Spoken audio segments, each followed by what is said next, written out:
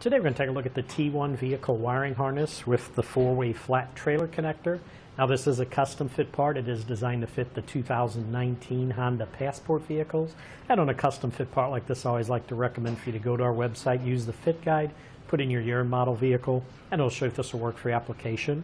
Now this harness provides this four-way flat trailer connector at the back of your vehicle to power your trailer's signal lights. It is compatible with 5-pole, 6-pole, and 7-pole adapters that we do sell separately. It does connect very quickly and easily. There's no cutting or splicing of wires.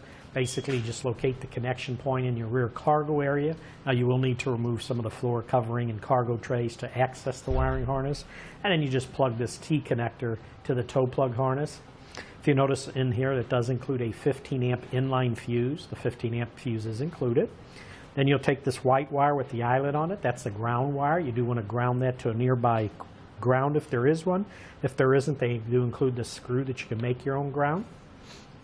And then this converter box here, you don't want this flopping around. You do want to attach this to a nice flat surface, so they do give you a piece of double-faced tape that you can use on that. It also has a hole on it that you could put a screw through there to hold it if you prefer. And then what you'll need to do once this is all installed, you'll go to the front, open the hood of the car, and then install this included 20-amp mini fuse into the vehicle's fuse box. It does come with a nice set of detailed instructions that'll describe how to hook everything up, and it even gives you some extra cable ties to take up any slack in the wiring. Now it does include this modulight tail light converter, this black box here, and this is to ensure that your vehicle's wiring will match that of your trailer. Now because most trailers run on a 2-wire system, wherein the brake and turn signals are carried on 1 wire, the separate brake and turn signals that come from your vehicle's 3-wire system, they do need to be combined so they're compatible with the wiring system on your trailer.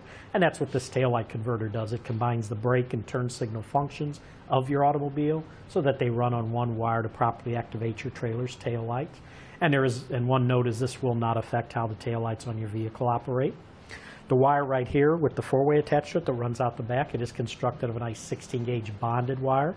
And if you notice, the 4-way comes with this integrated dust cover on it. So when you're not plugged into your trailer, you can just put that over the terminals, and that'll protect it from any damage or from the elements. A few specs on this harness. The stop and turn light circuit is 5 amps per circuit. The maximum amperage on the tail light circuit is 7.5 amps per circuit. And as I mentioned, it comes with everything shown here on the table.